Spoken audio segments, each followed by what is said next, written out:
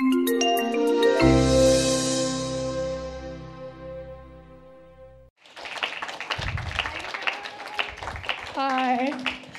Thank you so much.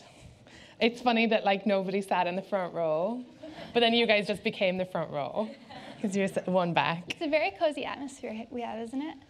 I mean, no. It's like a really wide, weird room. I feel like and like lights.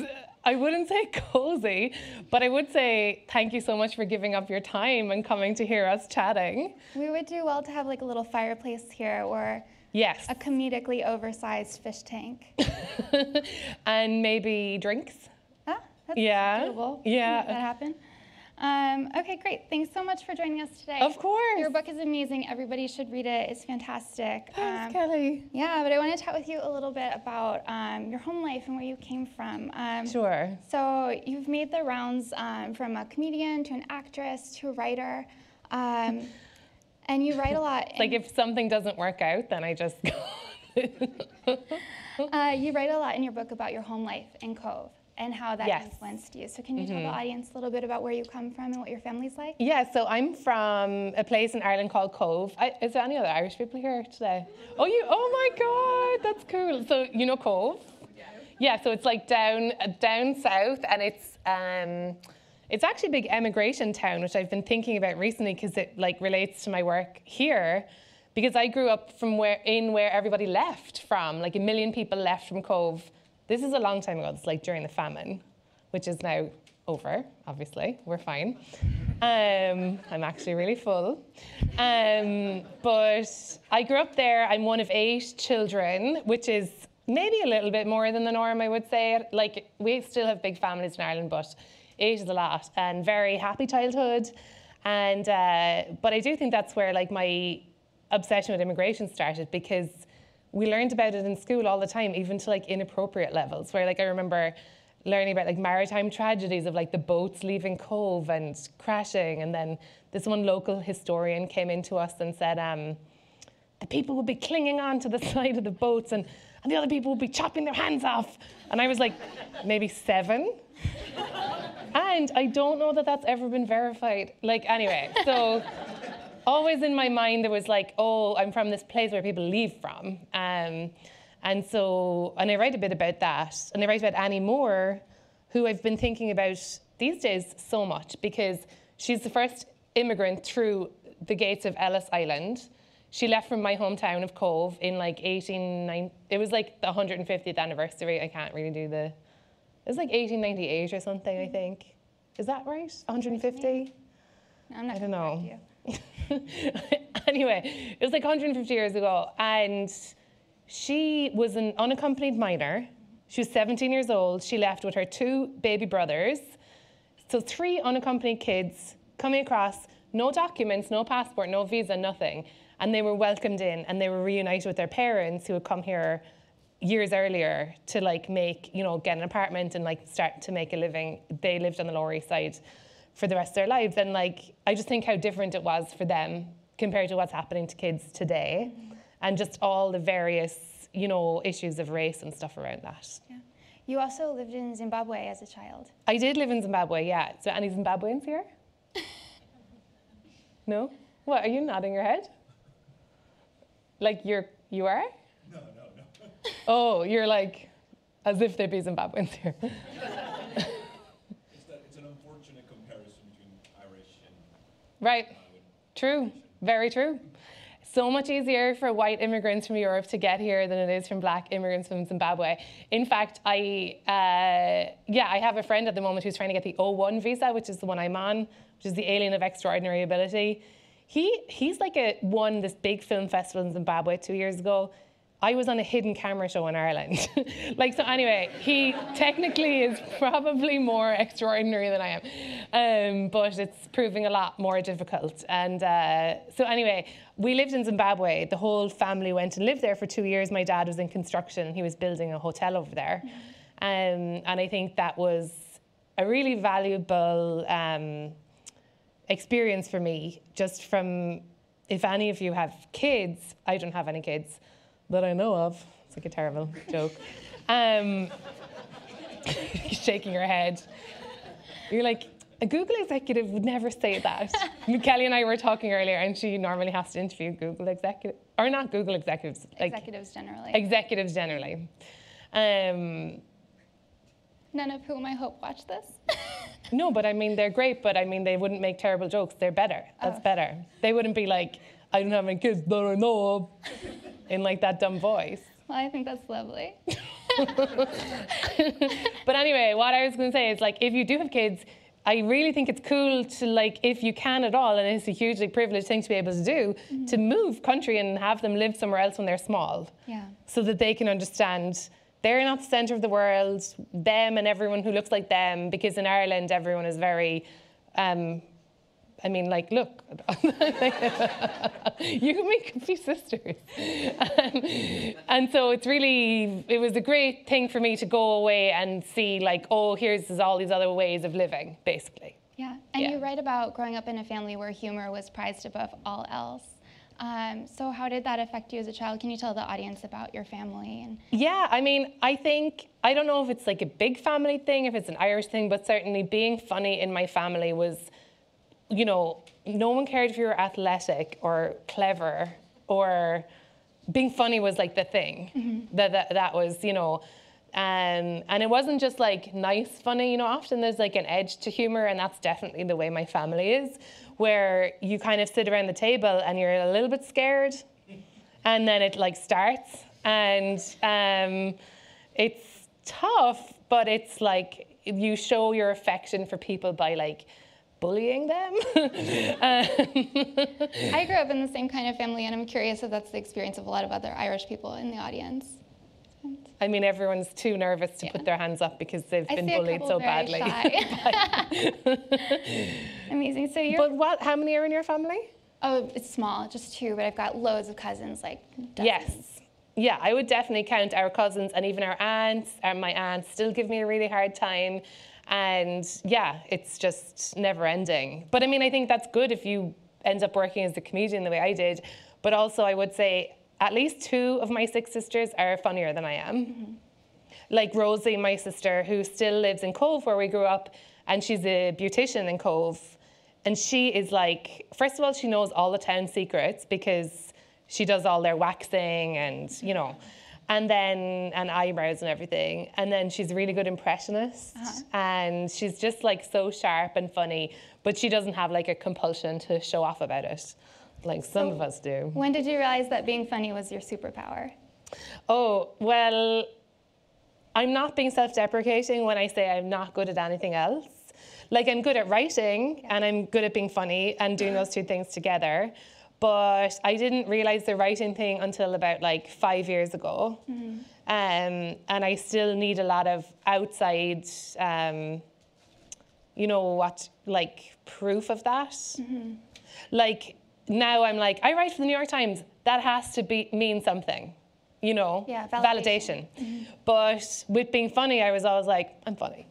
Even though in school and everything I was quiet, but like I was like the kind of judgmental outsider one. And also I think being female, it's harder to be overtly like, I'm the funniest one in the room. You're more sly about it. So that's kind of what I always have known. Yeah, well, it's used to great effect. So your writing has been compared to if David Sedaris and Tina Fey had a daughter, which I think is perfect. I mean, that's what's on the cover of the book. I know, isn't that beautiful? But it's also, accurate. Don't you think it's kind of grotesque? Because Tina Fey and David Sedaris wouldn't have a daughter. Also, like, obviously David Sedaris is a gay man and wouldn't have, you know, a child with a straight woman. And she is not that much older than me. If you could update it to fan fiction of who you would like to have a daughter. No, I'd love them to be my parents. Sure. But I just think in the natural order of things, it would be highly unusual to have a 13-year-old mother and a kind of an older gay man be my parent. I guess I see where you're coming from. Do you know what I mean? Yeah, I know what you mean. But it's, you know, Glamour magazine said it, and then we were all really happy because it's like hard to get good quotes. So we were like, yeah, put it up there. Yeah. So who do you look to for writing inspiration? For writing inspiration, I mean, I tend to read lots of non-fiction books about war. But for funny writing, I do love David Sedaris, actually, Daddy. And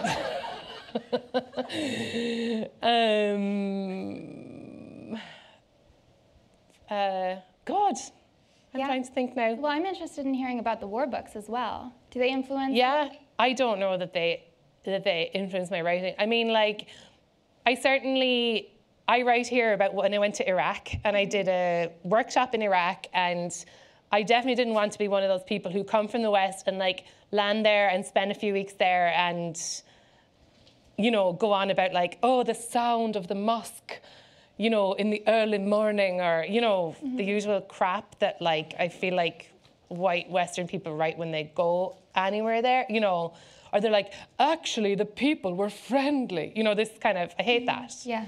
So maybe it was helpful to me that I do read, you know, there's a really, I think like my favorite book of the last few years is called like, what's it called again? I told you I'm so dozy today. It's a book about Afghanistan, and it's an American who went to live in Afghanistan, and Anand Gopal is the writer's name. It's called like No Good Country for the Living or something. Can you Google it? Can you Google it? It's like everyone who makes that joke. No Good Country for the Living or something like that. Sorry, no reception. Anyway, it's a really cool book because basically I think he was like a neuroscientist, young, you know, just studying neuroscience. And then he was downtown when the World Trade Center attacks happened, and he was like stuck under a car all day, and like that made him think suddenly about like America's place in the world and about geopolitics in a way that he hadn't before. And then he just decided to move to Afghanistan, and he lived there, you know, and he learned the language, and he like got a motorbike and traveled around and had access to like even one member of the Taliban. And so he just learned so much, and then he wrote about it in a way that was so informative about like what really happened there and what the American, you know, why it's such a mess. And he also has these really great human stories. He traces like 3 people, one a Taliban commander, one is a widow who ended up in parliament. And then he just, the combination of, you know, a news story deeply researched and like on the ground, and also the human, both the human cost and the human opportunity, because both of those things happen in a war, obviously. Yeah. So I loved his writing. And I would say then when I am writing about Iraq, or I also went to Iran, then I try and think, there's only so much you can, you know, be aware of your own biases or whatever, but I'm always trying to think like, what if I didn't grow up in Ireland and didn't live in America? Like, what would I really be thinking, or like what's really happening? That's helpful. Yeah. I certainly see a lot of ties to that in your journalism. So your podcast and the articles that you write for the New York Times, that makes total sense. Where do you find your reading recommendations around those issues? I mean, I definitely have a lot of like immigrant journalists that I follow, and that, you know, it's not hard to find, you know, it's not hard to find good, interesting work written by, like, if I'm going to read about the Mexican-American border, I want to read it from a Mexican point of view too. Like, very simple. There's very simple ways to, I think, inform yourself. Yeah. And like, it is kind of amazing. It is kind of amazing when you realize, like, oh, the points of view that I'm getting, there, you know, you just need to scratch the surface a bit and look a bit deeper. Mm-hmm. I bet a lot of the audience hasn't had a chance to read the book yet, and I'd love to give them an insight into what you did in Iraq. If you could tell them a bit about sure. that. So I did a comedy workshop. I'm talking all about wars, but I did a comedy workshop. And I went there in 2016, and I was in Erbil, which is, you know, up in Kurdistan, and it's like a very safe place, but I did tell my parents that I was going to Kurdistan. I didn't specify like Iraq. And then I, you know, I got 2 other comics to come with me. Well, one is, he's a TV writer, Joe Randazzo, his name is, and he used to write for The Onion, and then he wrote for At Midnight and a few different places. And then Mo Amer, who's a Texan comedian who tours with Dave Chappelle, but he's Texan by way of, like, his family are Palestinian, and he's Arabic speaking. So the 3 of us went out there and we did a workshop with 40 of our Iraqi peers, and they, you know, I was obviously like a bit hesitant about like coming from America to like teach like the history of American involvement in Iraq has never been good. And then also to be like, hey, we're gonna, like, don't you think jokes are so important, you know? And to teach like comedy or whatever. But I did my research. I also like coming from Ireland, as you know, we were a conflict-ridden country for a long time. And I'm definitely too young to claim that story as my own, but certainly when I used to do gigs in Belfast, I remember the owner of the Empire, the comedy club up there, he said that whenever there was a very bad atrocity, that Sunday night for the comedy show, there would be like lines around the block. Mm-hmm. And the people really used comedy as a way to come together and as kind of a form of relief and a way to like connect with each other. And I always found that really interesting. Plus, like in Northern Ireland, I think it's fair to say they have like a slightly darker hue to their humour. And so going to Iraq, I kind of had that in my mind. And I also wanted to talk about, you know, the power of creativity when you're in you know, going through dark stuff, mm-hmm. whether that's just yourself or it's your family or it could be your community or country. But that's all very lofty. I was really nervous. And then I got there. And of course, it was like doing a comedy workshop anywhere. Like there was, you know, 4 women and 36 men. And like there was, you know, like goofy, loud guys who were just wanted to do comedy to meet women. And then there was like older, like earnest men who kind of had always wanted to express this side to themselves, but they were, you know, working or looking after family. It was just like, I could have named people's equivalent like that I had met in New Zealand, in Edinburgh, in Dublin. Do you know what I mean? Absolutely. It was cool. And like, there was cartoonists there and people who made short videos, and stand-up comedy is like a younger kind of a craft in Iraq. And it was there was a sketch group there and stuff. And we just had this workshop, and it was really good. Like it was really helpful, I think, it was certainly helpful for me. Now I hope it was helpful for them too. And I'm still in touch with a few people that took the workshop. And what was extraordinary was, you know, we were just like 40 miles from Mosul, which was still under ISIS control at the time. And they were making like funny videos about ISIS. And like that was kind of you know, ISIS are so good at social media and at you know, making videos that travel. I think that for the people at the workshop, some of whose family, they were IDPs, so their family were still stuck in Mosul.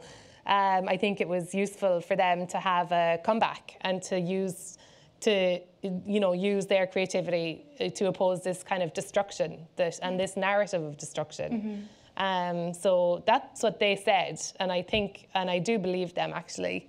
And I also was like, God, I was so stupid coming out here thinking, oh, what's the point of this? Because I was like, well, if I just happened to grow up here, I'd be the one in the workshop. Like, you know, I'd be one of those kind of like girls being like, is this going to be good? You know? You mentioned the impulse for self-expression. So if you were a cave woman, you would be the one who's writing on the walls. Totally. I'm constantly, as you can see, like trying to figure out what I'm thinking and feeling and how I understand things and trying to share that. And it's just, I think it's very human. Maybe it's like a bit stronger in some of us than in others. But I think it's a very human impulse to try and say, like, to just express yourself and then to get heard is amazing. Yeah, well, we all reap the benefits of you expressing yourself, so thank you for that. You're welcome. So teaching this comedy workshop opened up a lot of questions about the shared space between comedy and tragedy. And I'm going to read a little excerpt of a question that you posed, which is, what if comedy and creativity, these nebulous things I've devoted all these years to, are, in fact, in the grand scheme of things, unhelpful or even pointless? So how did your experience help to clarify those questions? And do you still ever struggle with them? I think, a lot of times comedy, I think that we pat ourselves on the back too much. I think, if you're on the kind of left side of things, you watch John Oliver and you're yeah, get him, you said it, or Jon Stewart or whatever. And ultimately, I don't think if your goal is to change things, I don't think that's changing things. It's you get a laugh and you feel good, and you definitely get that sense that, we're a tribe, but that's, I don't know how helpful that is. But for when I went and spent that time in Iraq, I do think that I could see the value of it from a kind of it's an important part of being human. And I think often when people are serious all the time, even if it's because they're sad or because something bad is happening, I think that's a disservice to their own humanity. Because I think in all of us there's light and dark, and there's levity and there's depth, and unless you allow both of them to come out, then it's you're not being fair. It's if you were giddy and upbeat all the time, that's not a true representation of what, really being a human. Yeah. So that's why I think, a lot of narratives around, of course, around war, and of course around immigration, forced immigration, what's happening to Syrians, are so tragic and so sad. But within those stories, which I found in my podcast when I interviewed Syrian asylum seekers, there's jokes, there's love, there's humor, there's all those things that people who aren't in a war and people who don't feel a great sadness, they still get to have that levity. Yeah. But I think it gets lost in the telling sometimes. Yeah. What made you choose to do a podcast on immigration? Well, I think it was because, like I was saying, where I came from was, Ireland is such a country that just pushes people out all the time, and we end up all over the world. And then I became an immigrant myself, moved here 5 years ago, and I could definitely see the contrast between my immigration experience and so many other people's. And it was definitely a question of why me, and why not them, and why not, because America is such a fortress, really. So there was just that central question of what's really going on here, but also immigration stories, as if you're an immigrant yourself or if you're no immigrants, there's always a story there, because it literally means you have left one life behind and you've come and started a new life. And that is from a storytelling point of view, there has to be something there. Even in the most boring immigration story, there's a story, there's a beginning and a middle, and then what's happened now. Yeah, the podcast is no longer in production, but the back issues are amazing. And if you haven't listened to it, you really should. It hits all the right notes. Oh, thanks, to change Kelly. hearts and minds. Yeah, absolutely. Well, I mean, you say that it changed hearts and minds, but it's interesting because I really thought, so basically the podcast is quite simple. It's me interviewing a different immigrant about their own stories. It was immigration stories told by the people who've lived them. And I really thought we went into production in, 2015. I started the idea working on 2015, and then, but the way the timing worked, the show only started airing right after Trump got elected. And then I think he was inaugurated while I was still taping on the West Coast. Anyway, and so obviously the immigration is always a huge topic here in America, but it had really heated up.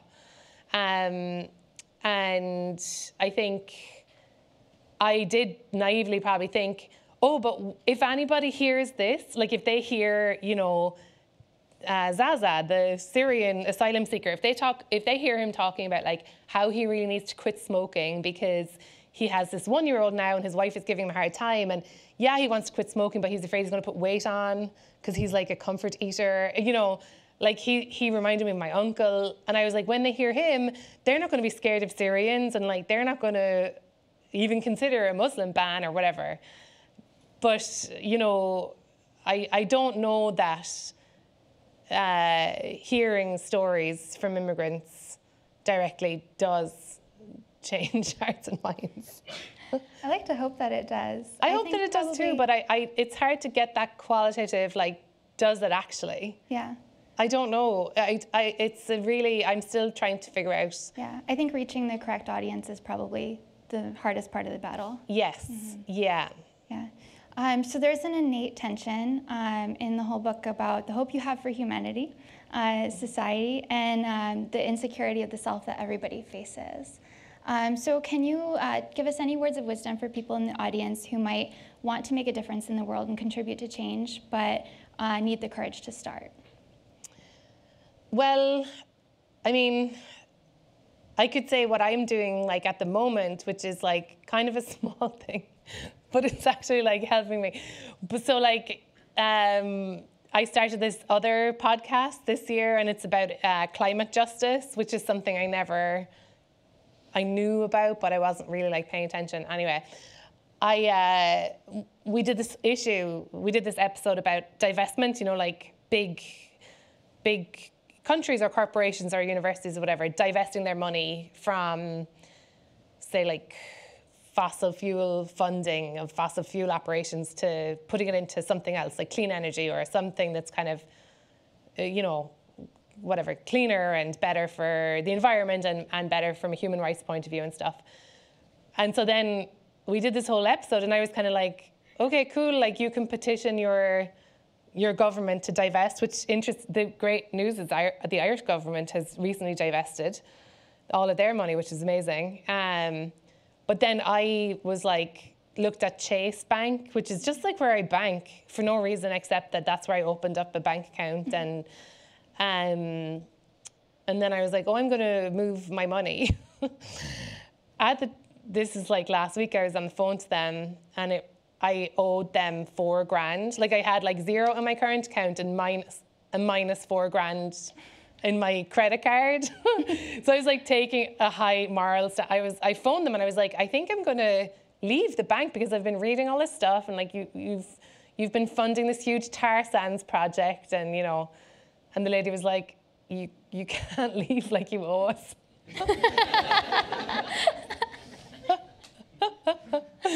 And I was like, no, I know, but, you know, I'm telling you, like, anyway, then, because the day your book gets published, you get your check or whatever.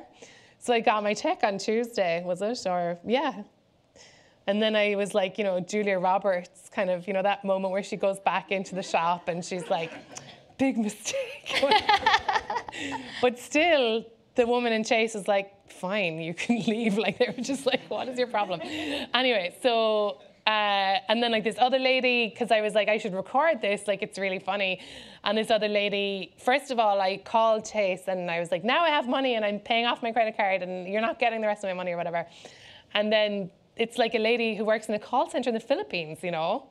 And I wasn't about to like go off on her, you know, do you know what you're doing? Like, climate change is a real problem. She's in the Philippines, like, I think she knows. And we had a really nice chat, actually, and she was like, look, I'm gonna do my homework after this. And I was like, okay, sorry to keep you on the phone. And then I got put through to media relations because I was recording or whatever, and she hung up on me, this lady in like the Manhattan branch, hung up on me. So anyway, I'm sorry, this is a really long-winded way of saying I'm personally taking responsibility for, like, this is like a small thing, right? Where my money goes.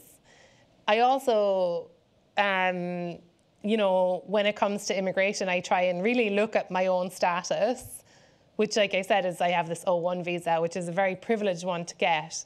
And I try and help other people get it. And I just try and speak to and understand other points of view. It's very basic. Like I said, when I started the podcast, I was like, my responsibility as a storyteller is to change the attitude towards immigration in this country. And it's like, no, I can't do that. Like what I can do personally, really do, is like these small things. I can, you know, another thing which is more, again, climate justice related is like check where my food comes from and not just like order seamless all the time, which is like a lot of packaging and a lot of, you know, so I'm doing very small things. Yeah. That's like my latest approach. Yeah, so I'm hearing start small and speak to your talents, because you've leveraged your talents in incredible ways to affect change. I want to leave space for audience questions. Sure. So please don't be shy if you want to ask something. We've got microphones. You could ask me for a loan. Now is a good time. But also, this book was completed about a year ago. Is that right? Yeah, I basically finished it last September. And then it's quite a long process with publishing. It takes a while. What's changed in your life since then? I got a dog. I got a dog. I got made a columnist at the Times and at the Guardian, and also at the Progressive, another magazine. So suddenly now I have a lot of writing work to do, which is fine. And I think that's kind of it. Yeah, but that's big. You have a really cute passage so many cute passages about dogs in this book. Well, you see, because I used to always walk dogs from Sean Casey. It's like a rescue place, and you can walk dogs from there. Like you don't have to, I mean, really you just go in and give your email address. I think they kind of want you just to take them. And then you can take the dog to the park or whatever. And I used to always do that. And I was like, I can't get a dog, you know, like with money and like looking at the time and everything. But then I just kind of got, you know, I don't know if you have a dog, but like what happens is you act like you're just going to foster it for a while. Anyway, I end up getting this dog full time now for almost and it's great. Like actually when I got her, I was like, she's like half border collie, so I was like, she's going to be real busy and energetic, and she's going to make me start running again, because I used to run. I don't run anymore. And then I was like, it's going to be so good for me and my mental health, and I'm going to like lose weight and everything. She's also half Pyrenean. Anyway, she's like the laziest, not lazy, but like she's a puppy, and she's just like, let's snooze. So so that's what's happened to me. Quite large for a puppy. She's a big puppy, yeah. She's 60 pounds now, because she just sleeps all the time. I'll do it. Yeah. So we covered your trip to Iraq and mentoring Iraqi comics, and all the issues that come up for you. And my dog. Yeah. We hit all the big ones. Around the role and utility of comedy and its relationship to tragedy. There's this really interesting juxtaposition in the book about your hope for all of these comics and how they can affect change, and being very positive and optimistic about the role of comedy and politics in Iraq. But I saw a lot of insecurity bubbling up around the podcast and its ability to affect change in the same way. And imposter syndrome is something that we talk about a lot at Google. It's a big discussion point. So do you have any words of wisdom about kind of closing that gap between how you perceive other people and how you can bring your own self-perception to the same place? Yeah, I mean, this newest podcast that I'm working on is with Mary Robinson, who's the former president of Ireland. She's our first female president, and she's 73 years old now. And so you can imagine what it was like for her coming up as she was a human rights lawyer first in like the 70s in Ireland, which was a tough time for like women. And she was like a human rights lawyer. So anyway, I asked her about that, because I think it's like a real phenomenon with younger women. Maybe men feel it too, imposter syndrome. I hear it most from women, but maybe men feel it too. And I asked her about it, and she was like, I never had it. She was so unhelpful. Like, I really thought that she'd have some kind of like wise, and she was just like, no, I don't know. And someone else that I talked to about this, she's a black woman, and she was like, I don't have time for, like, she's like, everyone does doubt me. Everyone in her I guess she's means not black people, does doubt her, and she does have to prove herself all of the time. So if she also doubts herself, so that made me think, this is just one black woman, I don't know if that's, you know, but that made me think like, like I wonder if it's a bit of a making a problem where there isn't one. But I feel it. It's a real, you know, and I know like feelings aren't facts, but whatever, I do still feel it a bit myself. Yeah. And I feel like, what do I think I'm doing here? Or if I'm doing like a high status thing or whatever, I'm like, me? I think it's helpful to remind yourself of past, like using logic helps me. Like I can say to myself, but you did this other thing like 2 weeks ago and that was on the same level and you did fine. So like using logic to say like, I wasn't caught out then, nobody kicked me out then. So like I can do this again. Yeah. And then I use that for a lot of things to trick my brain. Like I often think, oh, I'm not gonna be able to write this piece, like it's too hard or it's too long or it's whatever, I don't have time. But then I think, but you thought that before, but you did it. So just using evidence from your past. That's amazing. I mean, we're a very data-based company. It should resonate for us. Yeah? Yeah. All right, well, thank you so much for joining us at Google today. Maeve In America, Essays by a Girl from Somewhere Else is now available. Pick it up on Google Play. We have copies in the back. Hopefully, Maeve will be around to sign some copies as well. Sure. Yeah. But thank you so much for joining us. It was a pleasure. Thank you, Kelly. Didn't you? Yeah, you asked such good questions too. Thank you. Yeah, like you really read the book. I was doing radio interviews this week. You don't know. I was doing radio interviews, and some people were like, "Oh, Maeve, so great to talk to you." Know, anyway. I'm just in it for the compliments. Does anybody have any questions? Yeah, go ahead.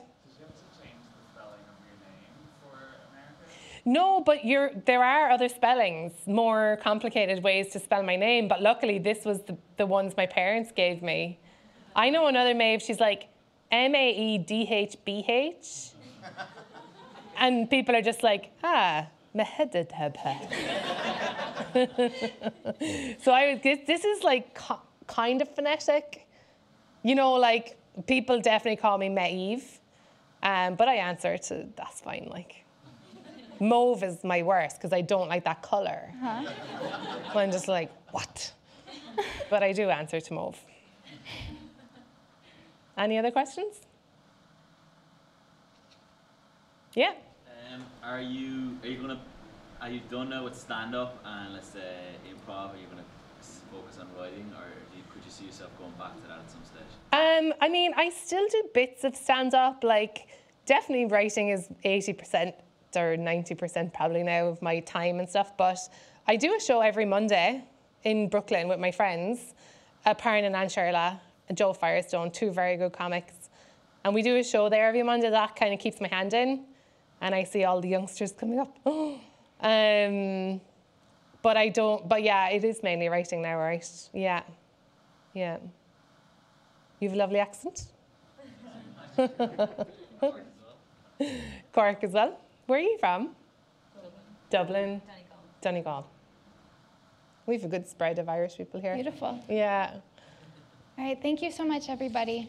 Thanks, everyone.